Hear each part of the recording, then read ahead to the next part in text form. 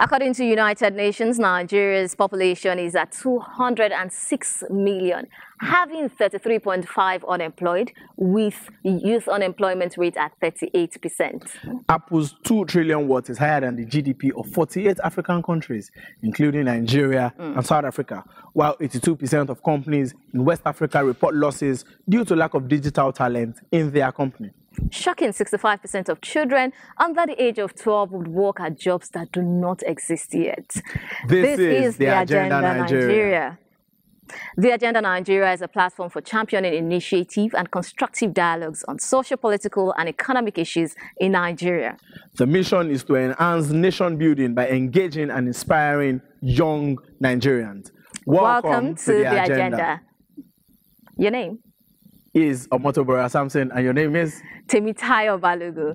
And today on the agenda, we're going to be talking on upskilling and the new economy. We're going to be talking about everything technology and the future. Talking about everything tech, let's go into that session with our own moderator, Abiodun Famojuro.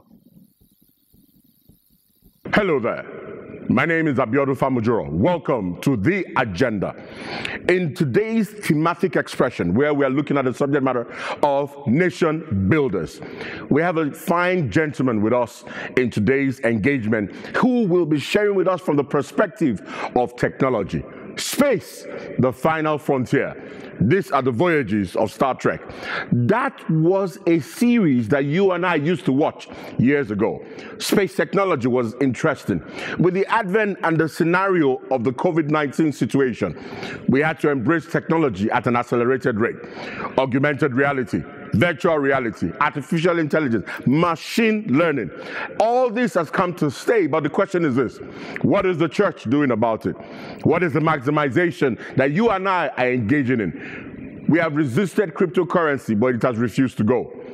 Joining me in today's wonderful segment is a gentleman. He's a regional partner of the African Technology Foundation that is based in Silicon Valley, and that it does a lot of significant work with United States Department. He's innovation and business development representative or manager at Ericsson. He has a lot of things that he's engaged in, including GenSpace, where he's on the board, a global board representing Africa. Make welcome to The Agenda, Sheye Shoyade Johnson. Sheye, you are welcome to today's engagement. How are you doing? Thank you very much. I'm doing really, really well. It's a real pleasure to be part of it.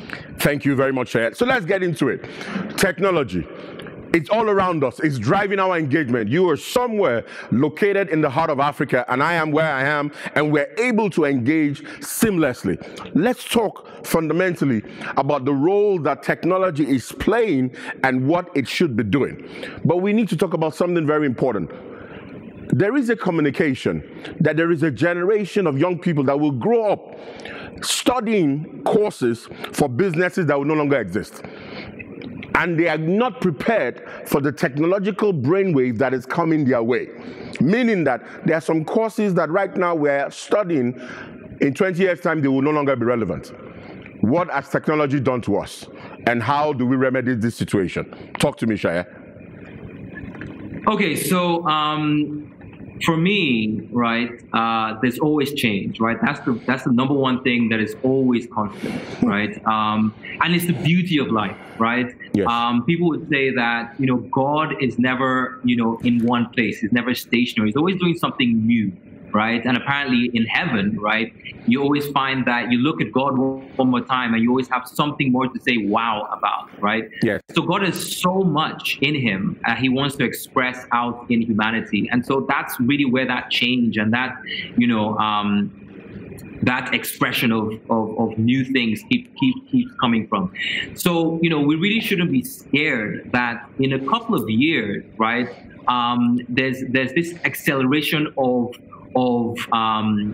change, right, within the area of the nature of work, within the areas of society, right? The things that we grew up with, right, will be very different, and that's not a bad thing, right? So I think that we need to disabuse our minds of the fact that we say, oh, technology is disrupting the things that, you know, we've come to know and love. The car, right? The car, the train, right? When they first came, people said that the car was from the devil. Actually, they said it was going to, rip apart society because, it was something that they just couldn't understand how you can live, a whole society or life without horses, because up until that point, horses had done everything. That's where we get the term horsepower, right? So now you're bringing in these things that are moving on their own. How is that going to change work? How is that going to change farming? How is that going to change transportation? How is that going to change, we're at the cusp of the same thing now, right?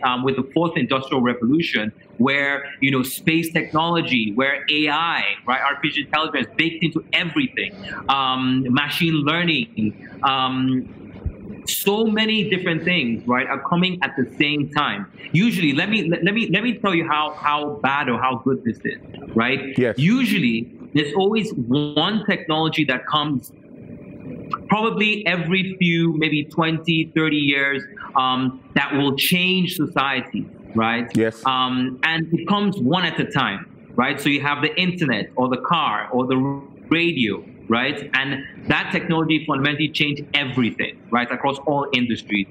Right now, we have not just one, but probably about 10 plus technologies that are as big as the radio, big as the internet, that are coming at the same time, right? Of course, fundamentally, the way we do business, the way we live will change going into the future. It has changed, Shaya. And so the way we learn has to change as well. Okay, good, Shaya. Let's talk about the learning dimension in regards to the church and in regard to the use of technology. Back in Africa, when the missionaries came, they brought formal education. That was their bridge to connect to the missionary world where they represented. Now we're talking about upscaling innovation, bridging the digital divide for the church, for the body of Christ, for those who believe and sign up to the name of Jesus. Someone said to me that the book of Revelation is like a sci-fi expression. How do we, using technology, leveraging on technology, bridge the digital divide? Some persons are still struggling. I mean, the global pandemic took church purely virtual. So, I mean, we could not gather in the physical space. But now, I mean, things are getting better in some parts of the world. And everybody said, let's go back to the status quo. Let's go back to how it was. That if we are not in the digital space, I need to hear from you as a nation builder. In the place of technology, how do we upscale in the place of innovation? Because, listen, the church used to be the driver of technology. Mention Michael Faraday, Isaac Newton. They had a foundation in the church. Now the invention, it's not coming from those in the church without being disrespectful. The Elon Musk, the Jeff Bezos, I don't see much of them in church. I see you though. So you need to tell me and tell everyone watching us at home, we need to upscale innovation. Look, once upon a time, having a mobile phone that used to take calls and send SMS was good enough. Now your mobile phone can do some really dangerous stuff. Record, shoot films, shoot short videos. Who would have thought that your mobile phone could have lots of music on it? Upscaling innovation. Because listen, if we do not do that, then we're endangered in the body of Christ, and the young people that are not catching up will be obsolete. How can you be young and be obsolete? Shaya, talk to me. We know that God will always have His way, right? Yeah. So if we don't stand up and praise Him, right, the stones will do that. So Correct. God has an agenda, right? Whether it's us, whether it's somewhere else in the world, someone will stand up to do what God wants. And what is on God's mind is new technology. Technology is God's idea. Technology is an expression of God. We sometimes say we should stay away from technology. No, God is the one who thinks of new ideas, right? Because what is technology? Technology is a tool for solving problems for human beings. That is all technology is. The first tools, right, might have been spears, right, with cavemen, they say, right, where it helps us to protect our family, right? Yeah. But that same where that idea comes from is first of all God. He says, "I am the Father of light." light is knowledge. That is what light is, right? So whenever you say someone is illuminated with an idea, right?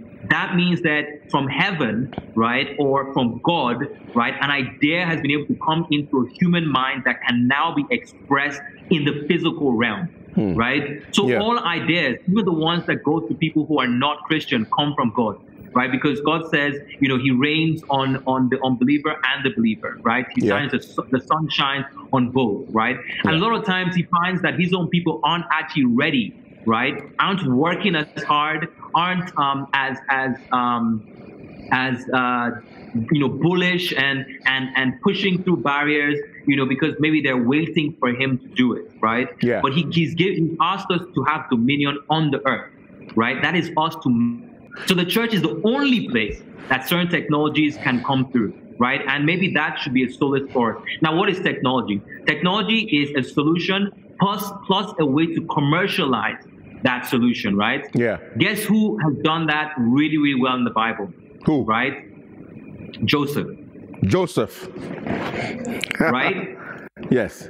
He was somebody who God placed that idea, right, of him, being bowed down to, having some kind of influence in the world, and everybody got angry with him and threw him into a pit, right? And then went through all that journey, right, where he could have said, oh, God hates me, and then finally he solved the biggest problem for the most important nation at that time, especially in God's plan, right? Because the rest of the world had this famine, right? And they all now had to come to Egypt. But Egypt could have been in the same problem that everybody was going to be in, right? But then he had that solution in a dream, right? He was able to interpret that, right, for Pharaoh, right? And that in itself is what innovation is about. Innovation is being able to take that light that God gives, right, and then turn it into something that actually manifests. A lot of us have ideas in the church, outside the church. Many of them don't get executed. Miles Monroe said the grave is the most rich and prolific place in the world, because a lot of these things God put in us died and went to the grave, right? So the number one thing for the, Let me say something. Sorry to interrupt you. Isn't it tragic that we still reference that quote by Miles Monroe about the grave being the richest place on earth? Whereas it should be, the richest place on earth should be within the body of Christ and not the grave. Now, let me say this, and I need you to say, Abiodun, you're wrong, Abiodun, you're right. Why has the church been, I feel personally, I could be wrong, we're talking technology and nation builders.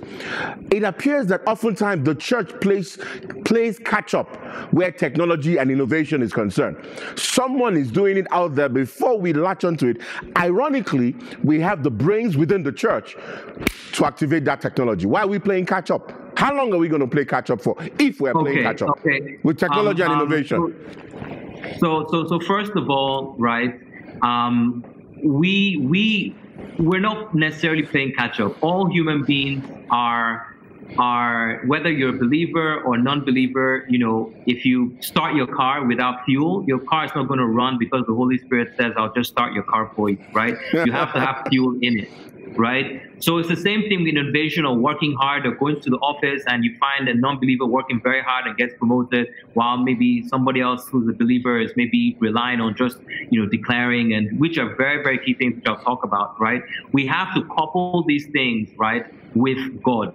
We'll be far ahead, whereby they're only things that can happen through a believer and technology, right? And that's the period that we're in now. That's what God wants to open up right now. And he wants to open that up to a new generation of people who know how to receive, sit in a place of, you know what, God, how do we solve this problem, right? Showing that you really want to solve traffic, or whether it's agricultural problems, or whether it's governance problems, or whether it's the use of AI, right? God, how can I solve this, right? How can I utilize whatever you have put in my hands to solve this particular thing? Being able to sit there, right? Whatever the Holy Spirit gives you, being able to now declare it with your mouth, because that's how things become real in the natural, right? And then living right so that things don't now, stop that project or that idea being able to come to life, right? But let's just go back to what you were saying about the church, right?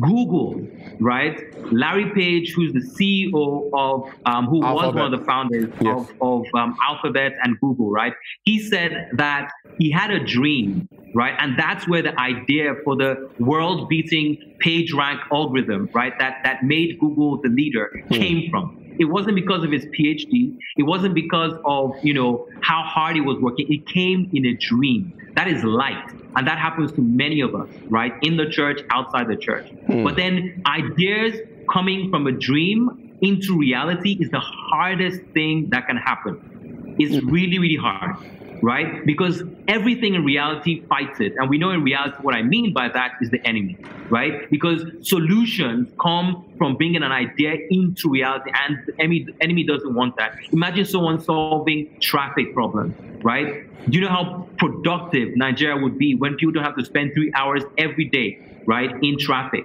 right? Many things would change. Power, right? How many people who are languishing, right, because they can't work specific hours, right? So many youth who can't do anything unless they go to a business center because they can't get lights where they are, right? It's really keeping us in the dark. And if someone can solve that, all of a sudden, do I solve local problems around me? Stop trying to give us another Facebook. Stop trying to give us another, mobile application, right? That's maybe been done before. Look around you. I'm not saying, only focus on social type problems like traffic and agriculture and poverty, right? I'm focused on consumer facing technology. I do gaming. I look at how do we build, African themed games that can scale globally using, African themes, right? Those are things that I feel are still important. Because let's talk about that. Let's talk about that right now, Shaya. What you just spoke about, African thematic or African themed content. We're not telling our stories in the place of technology. Exactly. Someone else is look, Wakanda forever. I mean, it was all an African expression, but a great population of those actors are not African. Yes, they have African descent. There's a recent album, I'm not going to mention the name, by a popular female musician, in America. It seems that America or the world loves Africa when there is something to get from us, because we're not telling enough of our stories. I'll give you a very classic example. Someone said to us that Mungo Park discovered River Niger. You and I know that River Niger existed before Mungo Park was born. How can he discover River Niger? Shouldn't we be coming up with technology, innovative expressions to tell the stories about River Niger, to tell the stories and say, you know what, children, look, are we benchmarking global standards? Because, children of certain age are coding. They're coding outside Africa. Now we're embracing coding. Now coding is the next big thing. But that's why I said, are we playing catch up? Because technology is, look, the technology that was good on Monday, by Friday, it's obsolete. Yeah. It's obsolete. So for the church, for the African nation, for Nigeria as a nation builder, if we're coming up, we generate so much waste in the state called Lagos. The refuse is significant. Why are we not doing something about recycling to a level that other people can come and we can generate massive energy? So I need you to tell us, in your innovative mindset and upscaling, the solutions that we need to be looking at and the technology that helps us to tell our own story. In the original dimensions of it, Queen Amina, there are many legends, Jaja Vokbobo. Can I jump in here, right? Go ahead, please. It's fundamentally, Abiola, it's about mindset. Mindset. I really apologize for always going back to this, because I'm somebody who is called towards innovation, right? Yes. And innovation starts with the mind.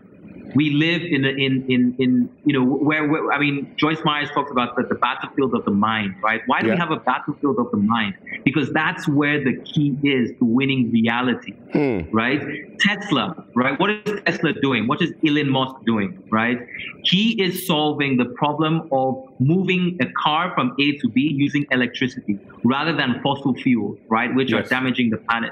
And all of a sudden, now he became almost the fifth richest person in the world Meanwhile, 10 years ago, people were laughing at him, right? People were saying this 10 was years never, ago, Elon Musk was a joke. He was a joke 10 years ago. Yes, exactly. In many different ways. Now now people are celebrating him. But do you know how hard it is to be able to what kind of mental strength you need to have 100-year-old industries like the car industry or like the oil and gas industry, right, against you and still push your idea forward? The amount of hard work it takes to do that is where we're lacking, right? Because we say, oh, God, please give me this thing. God gives it in the form of light. Our job is to, like Adam, bring it into reality through hard work, right?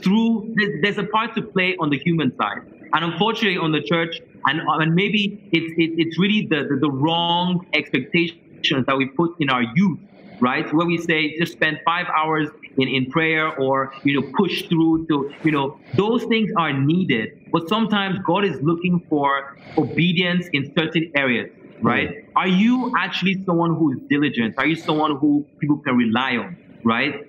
These are the things that really get things through. That's the only reason why someone like Elon Musk, who's not a believer, is able to push through an idea that only God could have given him, right, all the way through into reality, and we're all looking at him now. God says there are at least 10 Elon Musks in Nigeria. There are way more in Africa, right? And this is our time because he got that idea from God. Meanwhile, his own church, he wants to give each of us 2 or 3 of those kind of ideas, right? Yeah. So are we ready? Are we positioned?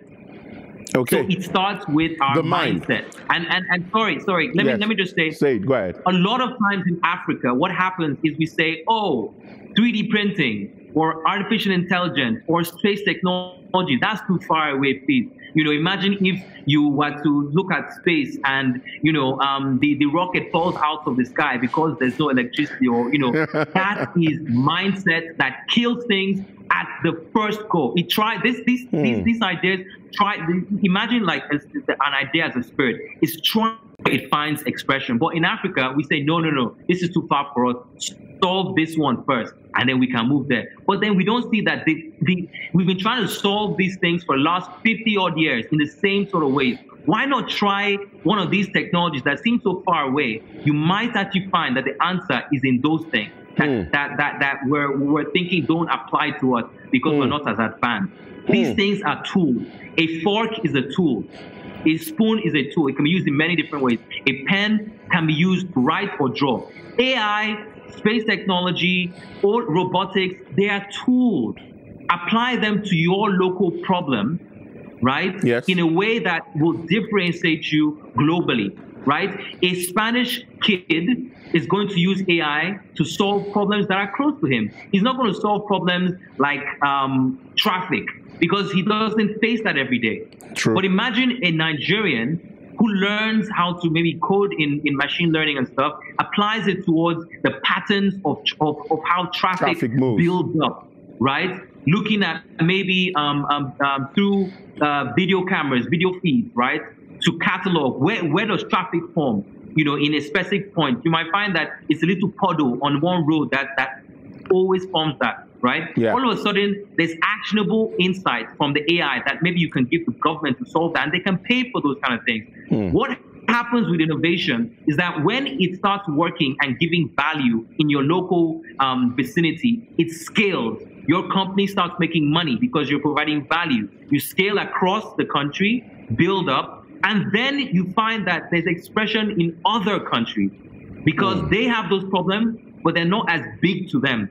But they still have the problem, right? So if you solve traffic in Nigeria, you're going to find LA in the US saying, oh my God, maybe we should use that technology too because it takes us 3 hours to move between certain areas. That's right. But maybe it's not the first thing they would want to solve. So mindset and innovation go hand in hand. That's one of the key things that we need to teach and really help people the youth to really see. Thank you so much, Shoyede Johnson. You have spoken in a very profound manner. We have some few minutes to round off in this wonderful, engaging session. The mindset. It's called the law of the lead, according to one of the legendary leadership experts. We cannot rise beyond the level of the leadership that we've placed around us and above us. So what you're saying in essence is, if we're going to upskill, if we're going to embrace space technology. I mean, right now there's a battle about Mars. Everybody wants to talk about going to Mars. The moon is no longer the subject matter of consideration. And businesses and organizations are using big data for predictive technology. They're configuring algorithms to tell you how you will think and what you will think. So in essence, we're being programmed without knowing that we're being programmed. And so technology has come to stay. And at the level at which it's moving, we need to be resourceful and ahead of our game. Shoyede Johnson, time has never been the friend in the place of an intellectually stimulating conversation.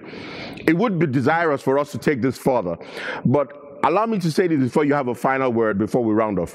Wherever you are joining us, being part of this powerful engagement, understand this. Technology is here to stay, it's not going anywhere. If you reject it, you are obsolete, you are irrelevant, you become a dinosaur. If you embrace it, and you see, technology is neither evil. In the hands of the right person, it will deliver the results you desire. It doesn't take sides. So when you are of the perception that a technology element has come to bring us down, you are wrong.